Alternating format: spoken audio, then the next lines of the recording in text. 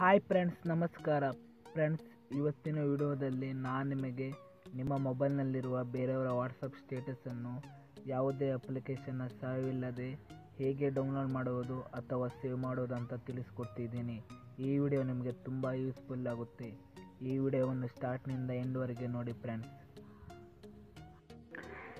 ಇವತ್ತಿನ video start ಮಾಡೋಕ್ಕಿಂತ ಮೊದಲೇ ನೀವೇನಾದರೂ ಫಸ್ಟ್ ನಮ್ಮ ವಿಡಿಯೋ ನೋಡ್ತಿದ್ದರೆ ಈಗಲೇ ಸಬ್ಸ್ಕ್ರೈಬ್ ಮಾಡಿಕೊಳ್ಳಿ ಹಾಗೂ ಈ ಬೆಲ್ ಐಕನ್ನ ಕ್ಲಿಕ್ ಮಾಡಿ, ಏಕೆಂದರೆ ಕನ್ನಡದಲ್ಲಿ ಟೆಕ್ನಿಕಲ್ ವಿಡಿಯೋ ಅಪ್ಲೋಡ್ ಮಾಡ್ತಿರ್ತೀನಿ. ಬನ್ನಿ ಇವತ್ತಿನ ವಿಡಿಯೋ ಶುರು ಮಾಡೋಣ. ಫ್ರೆಂಡ್ಸ್, ನೀವು ಮೊದಲು ನಿಮ್ಮ ಮೊಬೈಲ್ನಲ್ಲಿರುವ ಫೈಲ್ ಮ್ಯಾನೇಜರ್ಗೆ ಹೋಗಿಬಿಟ್ಟು ಅಲ್ಲಿ ಡಿವೈಸ್ ಸ್ಟೋರೇಜ್ ಮೇಲೆ ಕ್ಲಿಕ್ ಮಾಡಿ, ಅಲ್ಲಿ ವಾಟ್ಸಪ್ ಮೇಲೆ ಕ್ಲಿಕ್ ಮಾಡಿ. ಫ್ರೆಂಡ್ಸ್, ಇಲ್ಲಿ ಮೀಡಿಯಾ ಮೇಲೆ ಕ್ಲಿಕ್ ಮಾಡಬೇಕು.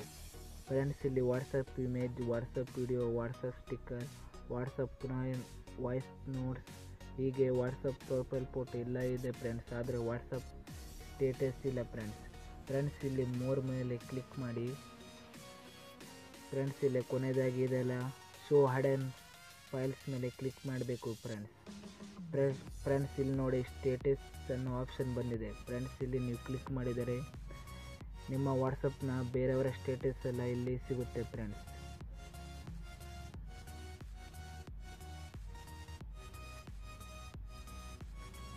ಫ್ರೆಂಡ್ಸ್, ನೀವು ಹೀಗೆ ಮಾಡಿದರೆ ನಿಮ್ಮ ಮೊಬೈಲ್ನಲ್ಲಿರುವ ಬೇರೆಯವರ ವಾಟ್ಸಪ್ ಸ್ಟೇಟಸನ್ನು ಡೌನ್ಲೋಡ್ ಮಾಡಬಹುದು ಫ್ರೆಂಡ್ಸ್, ಯಾವುದೇ ಅಪ್ಲಿಕೇಶನ್ ಇಲ್ಲದೆ ಫ್ರೆಂಡ್ಸ್. ಇಷ್ಟೇ ಫ್ರೆಂಡ್ಸ್ ಇವತ್ತಿನ ವಿಡಿಯೋ. ಫ್ರೆಂಡ್ಸ್, ಇವತ್ತಿನ ವಿಡಿಯೋ ಸ್ವಲ್ಪನಾದರೂ ಇಷ್ಟ ಆಗಿದ್ದರೆ ಲೈಕ್ ಮಾಡಿ, ಕಮೆಂಟ್ಸ್ ಮಾಡಿ, ಹಾಗೂ ಇದೇ ರೀತಿ ಹೆಚ್ಚಿನ ವಿಡಿಯೋಗಾಗಿ ನಮ್ಮ ಚಾನಲ್ನ ಸಬ್ಸ್ಕ್ರೈಬ್ ಆಗೋದನ್ನು ಮಾತ್ರ ಮರಿಬೇಡಿ ಫ್ರೆಂಡ್ಸ್. ಮತ್ತೆ ಮುಂದಿನ ವಿಡಿಯೋದಲ್ಲಿ ಸಿಗೋಣ. ಜೈ ಹಿಂದ್, ಜೈ ಕರ್ನಾಟಕ.